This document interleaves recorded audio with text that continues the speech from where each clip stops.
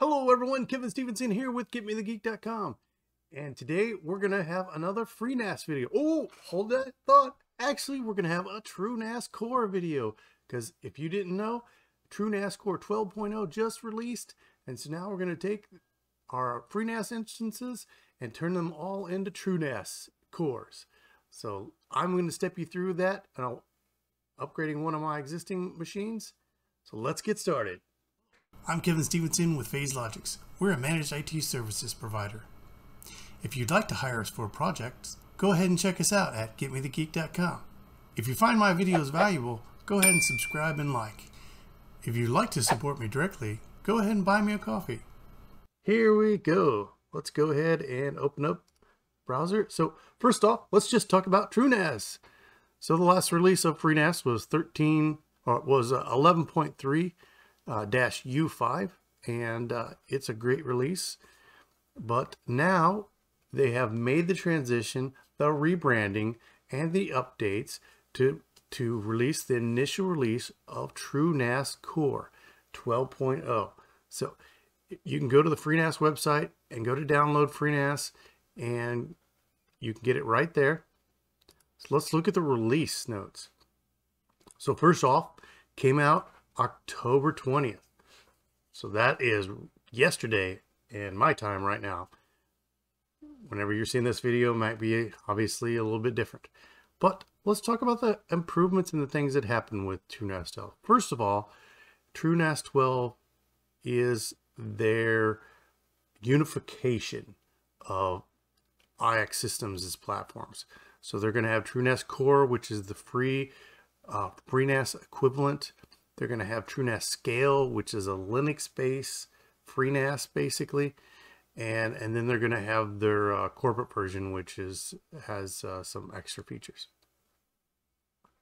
So let's go ahead and look here. Oh, so we're going to bring all the support for OpenZFS 2.0 comes into this one. ZFS native crypto, two-factor auth, performance improvements. Oh, see, always good when they're saying that virtually every area of the platform has been updated and includes some sort of performance improvements. That is amazing.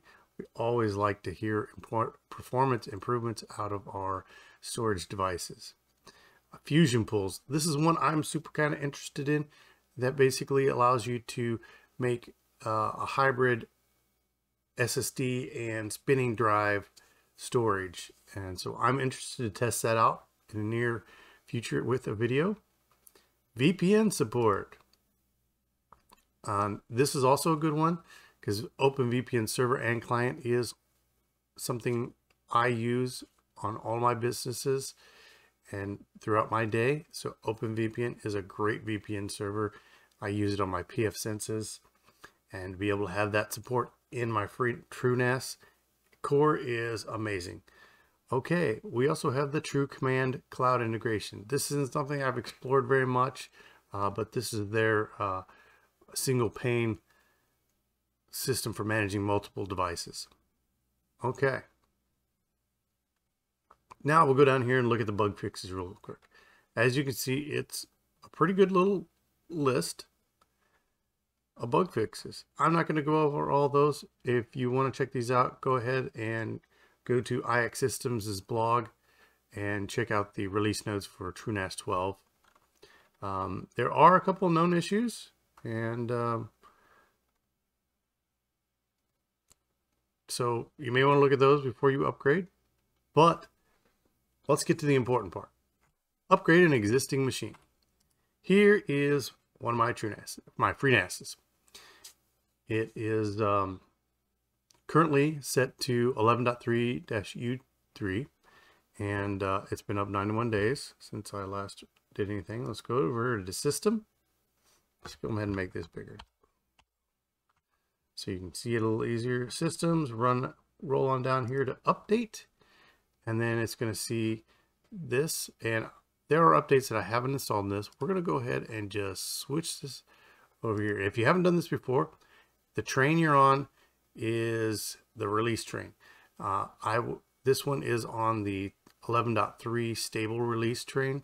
We're going to change it to the TrueNAS 12 stable release. And switch update trains. Confirm. I love the fact that they have not only a dialog box, but a checkbox that you have to do to say, hey, this is a big thing. Let's go ahead and change this. So let's do that. Boom.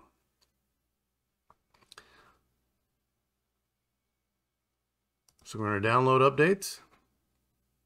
And that's going to, and this is something that's fairly new, but when you do this, it automatically says, hey, do you want to save your configuration? And I'm going to say, yes, I do. And so now I have this backup of the configuration of this FreeNAS. The nice thing about this is that backup is all the config, you know, your passwords, how your pools are configured. So if something goes wrong with the FreeNAS installation, you can install FreeNAS fresh. And especially if you have it on separate drives, the install is on separate drives, and you should, you can reinstall FreeNAS, take this config file, upload it in there, and it'll import your pools and everything will be back to normal. Let's go ahead and apply these updates. And then we're going to cross our fingers and make sure everything goes swimmingly.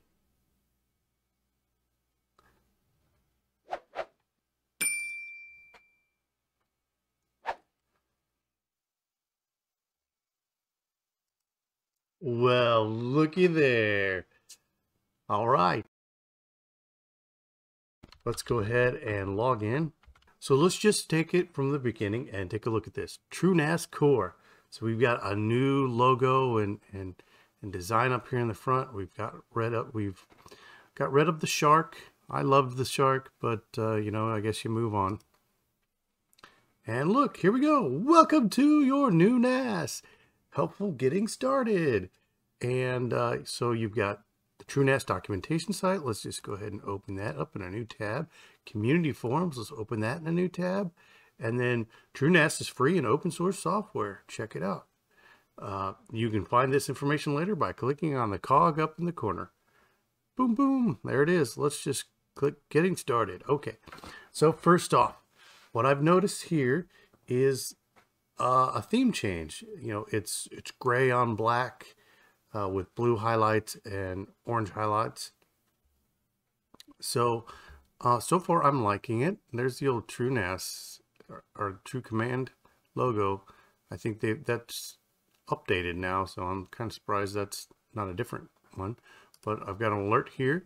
It says new version of ZFS available, so I can go and upgrade the pools, and then this is some other stuff. So let's go ahead and look over here. Change password, preferences, API keys, about brings us back to where we were. Okay, just a once over on the dashboard here.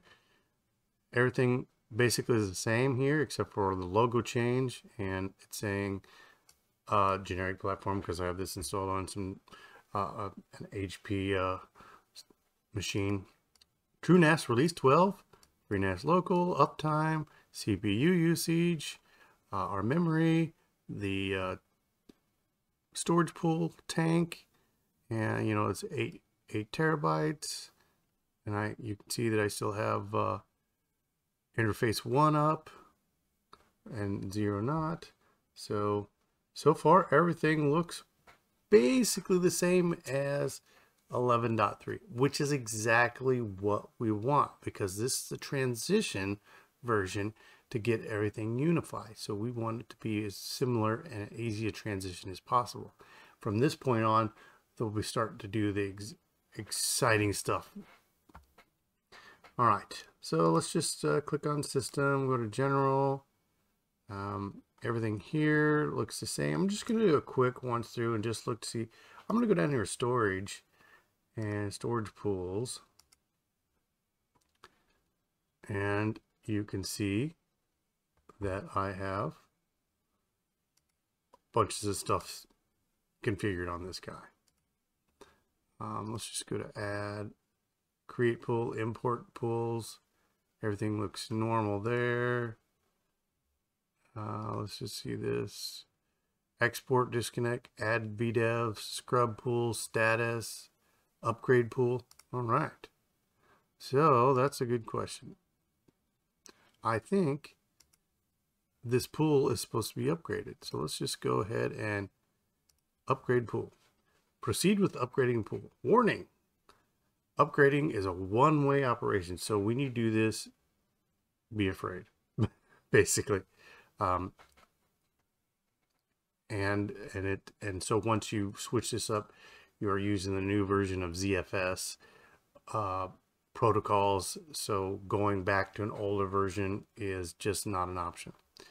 So again, they got the checkbox there that not only is there a dialog, but you got to do a checkbox and then click continue. So I love that about this. That is a sign of a company that's very interested in production, high quality stuff, that's high uptime stuff. So tank successfully upgraded. All right, yay, there we go.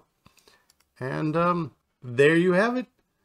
I'm Kevin Stevenson with GetMeTheGeek.com, and this has been a FreeNAS to TrueNAS upgrade video, and I hope you enjoyed it. If you did, go ahead and smash that like button. Maybe subscribe for other videos if you get something out of it. And if you really want to help me out, go ahead and check out my Buy Me a Coffee link and send me a little bit of love. Thank you.